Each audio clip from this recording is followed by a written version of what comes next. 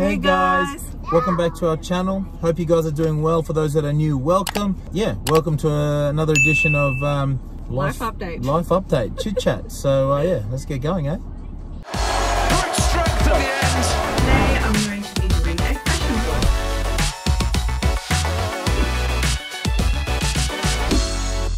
vlog. So we thought we'd give you guys an update on what's happening in our life at the moment. There's actually quite a lot happening. So the secret's out.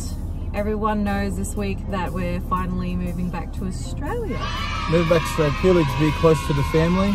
I'm just signed with the Waratahs, who are a club in Sydney. It was funny because it was actually the first club that I signed with when I was 20 years old. What?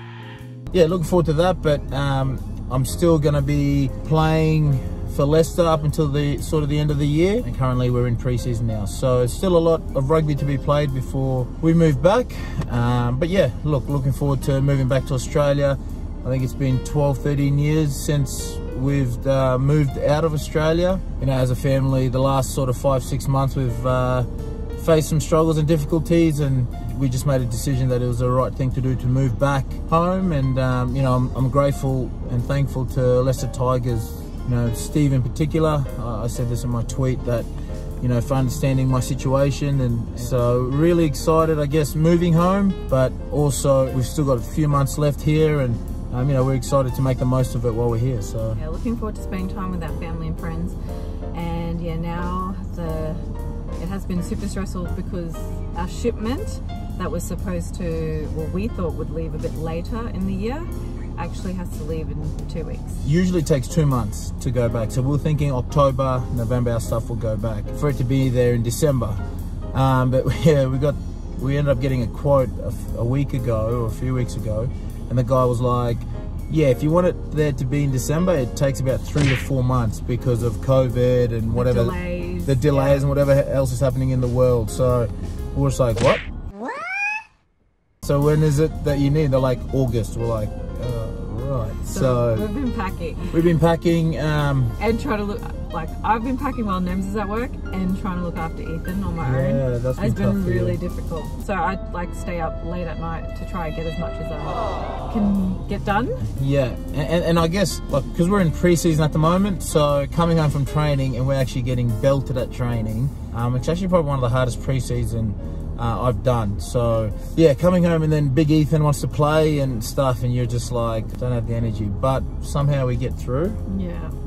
But no, Kim's done really well. She's managed to, well, mostly it's hers and Ethan's clothes. My clothes all in one box, so pretty much. And I have so much to sell, like clothing wise. Yeah. I thought like I culled down when we moved from France. Like I thought I sold a lot in France, but then coming here, I still had a lot. Yeah. So then I'm culling down again, and it's all fitting into like 3 storage boxes.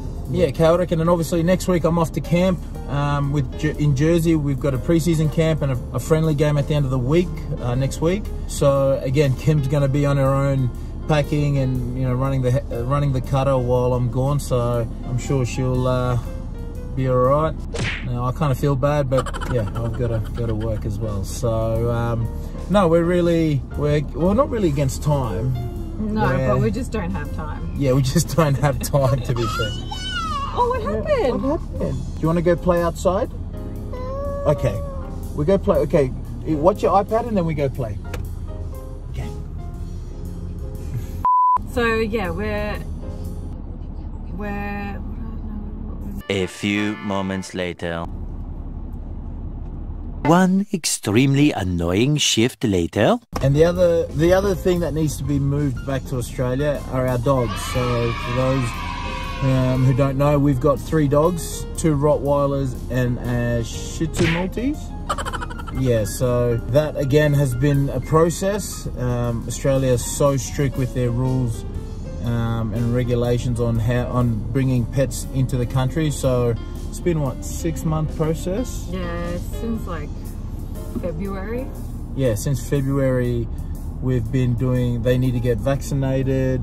They need to have all the medicals up to date. They had to get a theatre test, which takes 6 months. Yeah. And then... And I think Australia's the only country that asks for that. Yeah, and so finally got it done.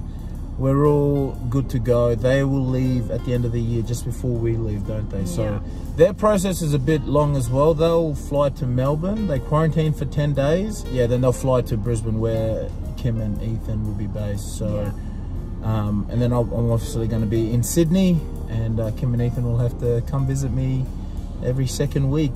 Yay! I love Sydney. We met in Sydney. Yeah, we actually met in Sydney, to be fair. And I got all my friends in Sydney, that I grew up with, in my adult life.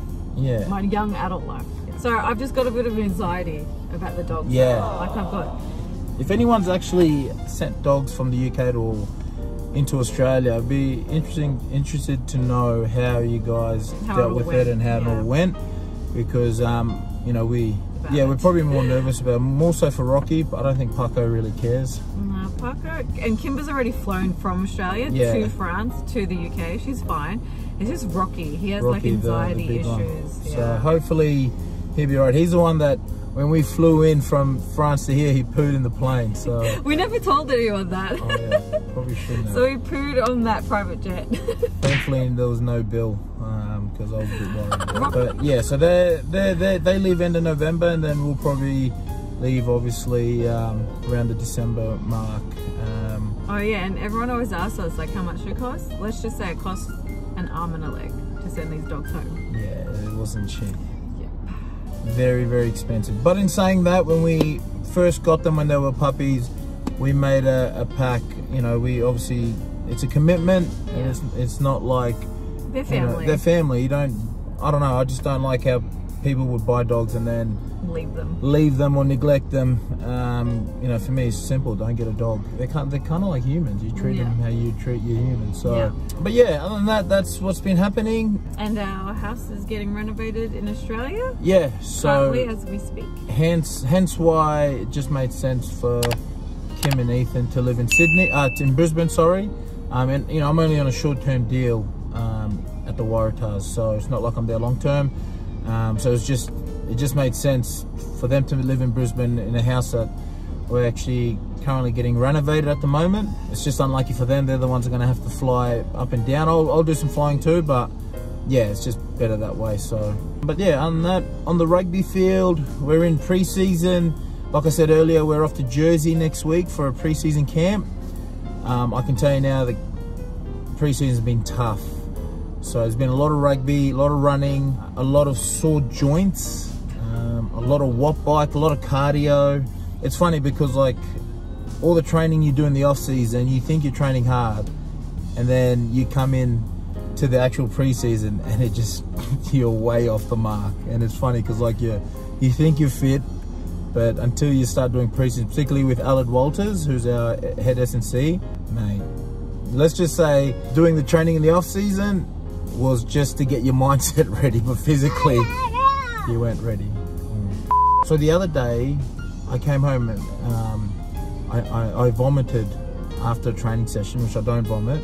We did a cardio session, and then yesterday I nearly passed out in our training session, which was really hot.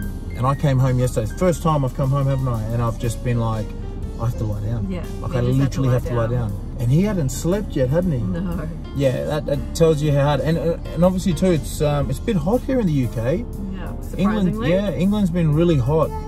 So this week's apparently going to be even hotter. We got two pre-season games, and then September, this time, in about a month's time, we start our season. So before you know it, it'll be the end of the year. So Time will fly. Anything else? Yeah, on a sad note, you know, we are leaving here. We've made some good friends here and met some great people. Yeah, it's just lots of good memories. Yeah, lots of good memories. And I think from now till we leave, I think we're going to just really enjoy. Sorry, guys. We're going to go. We're going now. You want your iPad?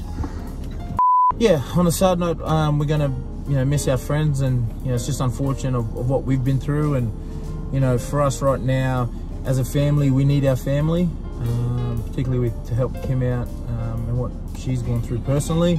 I think from now till we leave, we're going to really enjoy the time we have left here. Make the most of it. Make the most of it, and enjoy each day as it comes. As we've been saying in our household, we've been saying just take each day as it comes. Yeah. And we have been literally. Yeah. So yeah, so there you have it, guys. That's our update so far. It's a pretty big one, but yeah. So we hope you guys enjoyed this video, and until next time, bye for now. Bye, kiss. Say bye. Bye. Thumbs up. Yee-hee.